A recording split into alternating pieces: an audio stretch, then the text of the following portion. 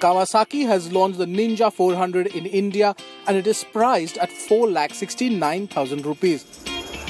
The new bike gets a sharper styling and a new engine. It gets a 399cc parallel twin engine that makes 44.4 brake horsepower and 38 Newton meters of peak torque. The Ninja 400 bears resemblance in design to the H2 as it gets a similar looking trellis frame. In fact, the company has used advanced dynamic rigidity analysis to ensure optimum rigidity of the chassis combined with the lightweight.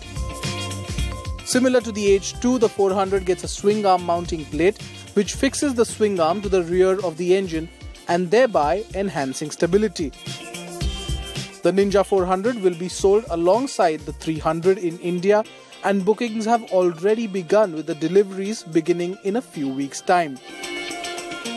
It will only be offered in the Kawasaki Racing Team green color. Honda has recalled the Activa 125, Aviator and the Grazia scooters in India.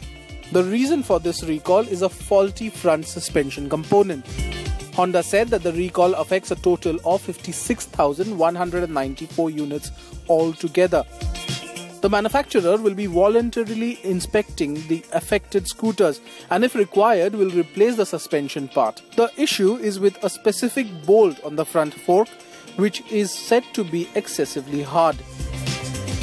The Activa 125, Grazia and Aviator manufactured between February 7, 2018 and March 16, 2018 will be checked for the faulty bolt.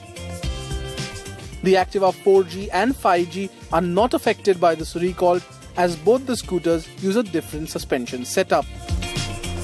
Ashok Leyland announced the beginning of construction of its new bus plant in Andhra Pradesh.